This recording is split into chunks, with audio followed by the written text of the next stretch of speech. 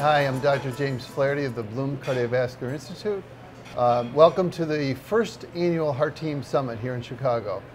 I am here today with my colleague, Dr. Ranya Sweis, also an interventional cardiologist. Today we're going to talk about TAVR, transcatheter aortic valve replacement, in low-risk patients. Dr. Sweis, welcome. Thank you.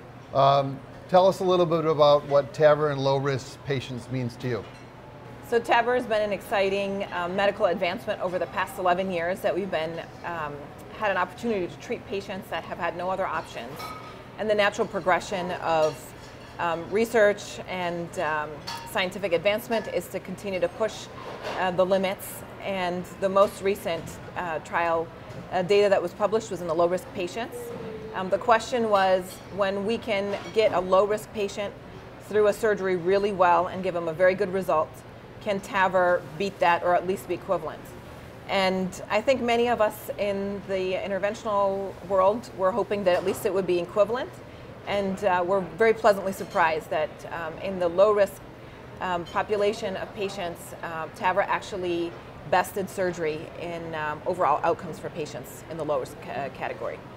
So this seems like a major paradigm shift away from surgical AVR in many patients with aortic stenosis. Patients are going to come to us probably wanting this therapy because it's less invasive.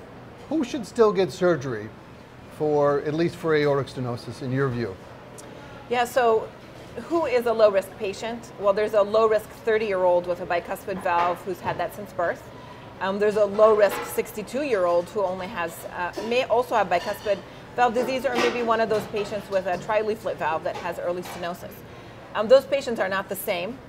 And I think that probably this data has made it much easier to make the decision for the 62-year-old low-risk patient and say, you know, if that patient's preferring a less invasive intervention and they don't have any other reason to have TAVR, they don't have concomitant disease or concomitant coronary disease that may require bypass, those patients can go ahead and have TAVR. Now the question, of course, is what do we do with the low-risk young patients who presumably are going to have many more years of life? And the long-term, as in 50-year durability of the TAVR valve or TAVR procedure overall, is still not been clarified. That's a great point. A lot of patients come to me and come to you and say, if I have TAVR or surgery, how long is the valve going to last? How do you answer that question when a patient asks you, how long is my valve going to last? In general, we think of bioprosthetic valves as lasting about 10 to 15 years. Of course, we're using data from the surgical population of patients who've had bioprosthetic valves for many years. We are not quite at the 10 to 15, or we're kind of pushing that 10 to 15 year range now on the early valves, but that's the point. It's also the earlier generation valves and not the current valve that we're using. So there is some question about the long-term durability of our valves. We know that there are some issues relating to valve thrombosis that we're seeing more, that we are treating with anticoagulation and probably need to learn more about. Why are our patients having more valve thrombosis?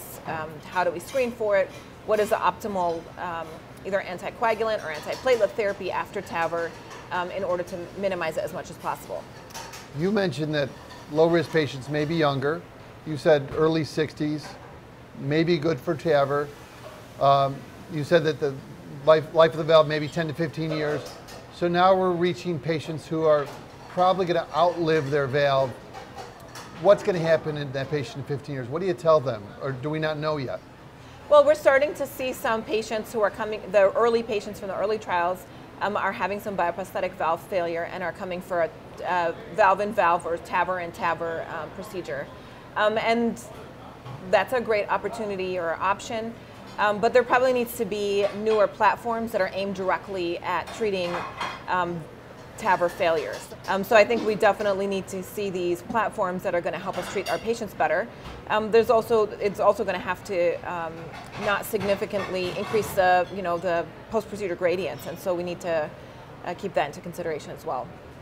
So maybe there's technology we don't have yet that'll be available for patients in 10 or 15 years. And sometimes we have a pragmatic conversation with the patient. I've had a few patients who are in their mid-50s knowing that they're going to need multiple valves and probably need surgery at some point, have elected to have their TAVR procedure now while they're active and working because they didn't want to miss, time out of their work, knowing that in 10 years, 10 to 15 years, they may need to have surgery, but they're still going to be relatively low risk.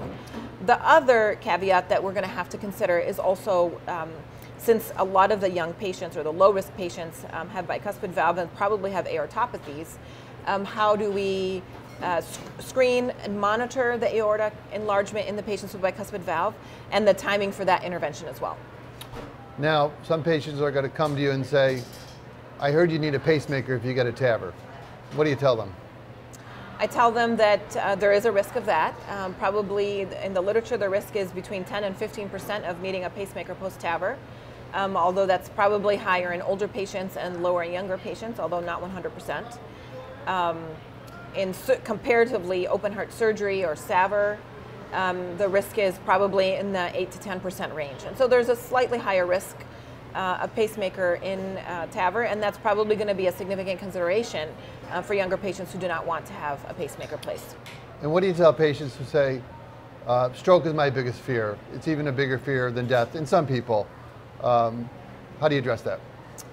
Well, interestingly, in the low-risk study, there was a signal for less stroke in the TAVR patients as well,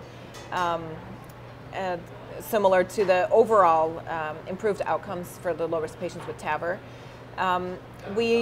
Currently, the practice is to assess the patient's risk for stroke. If they've had a prior stroke, they're obviously a high risk for another stroke. If they have other comorbid conditions like atrial fibrillation, they may be at increased risk. Or if they have mobile densities in their aorta suggesting they have a lot of atherosclerosis.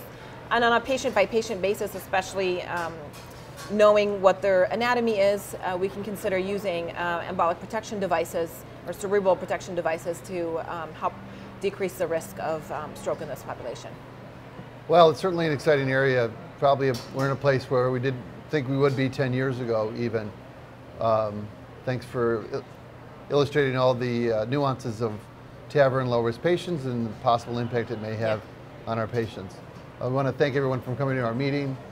Next year, the Heart Team Summit is going to be in St. Louis in October, so we hope that everyone had a good experience and hope to see you next year. Thank you.